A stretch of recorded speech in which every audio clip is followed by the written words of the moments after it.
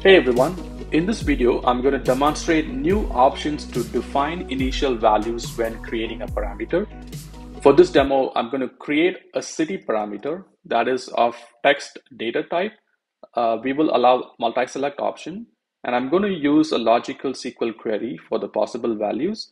The query is simply fetching the list of values from the city column from the dataset that I'm working on.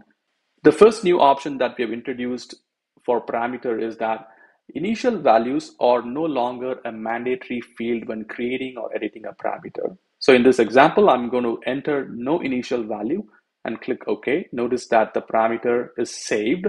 Now, when I drop the parameter into the filter control grammar of the dashboard filter bar, notice that the parameter holds no value because we didn't define an initial value.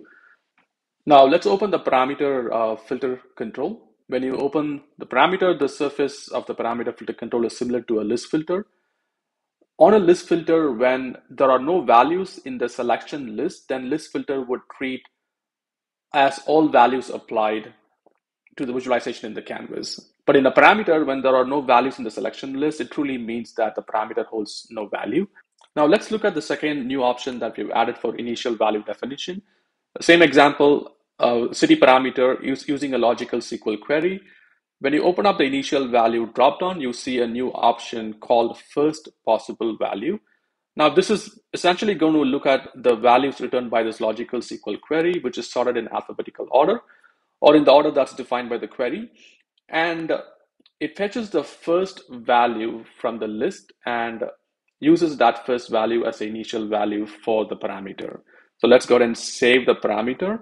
And when you drop the city into the filter control grammar of the dashboard filter bar, notice that the initial value is now Adelaide, which is the first value from the list of possible values that we've defined in the parameter using the logical SQL query.